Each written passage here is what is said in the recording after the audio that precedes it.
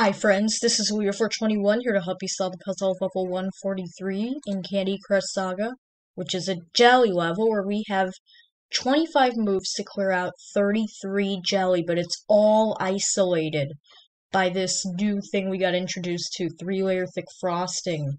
And it is trouble at some points, and we've also got a ticking time bomb set at 15, so that could always be a problem. But I'm more focused on this ring thing here. So we need to create some specials here to open things up as quickly as we can. Oh, and I got a reshuffle. That's so nice when we get reshuffles, but I need to get to the top more, and it shuffled the ticking time bomb as well. There we go. Reshuffle.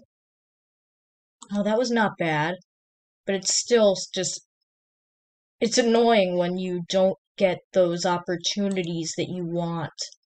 I got another reshuffle. Now the bomb's over here. It's going to be tough to do, especially if we can't get access to that. It's just so tough because we have very minimal moves. There we go, reshuffle. Okay, phew. So now this is out of the way.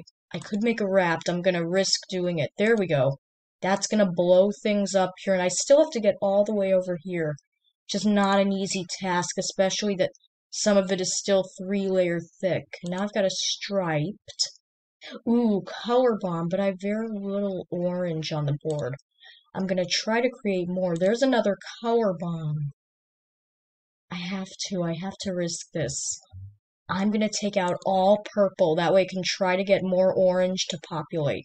See how it populates and becomes so much easier?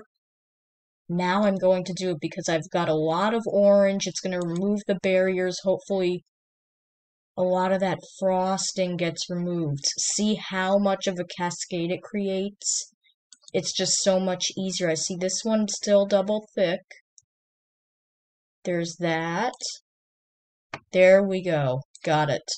On my first playthrough, but still very tricky, and I got a very lucky spin there of reshuffles, and it made it just so much easier to create the specials that I needed to allow this to be done.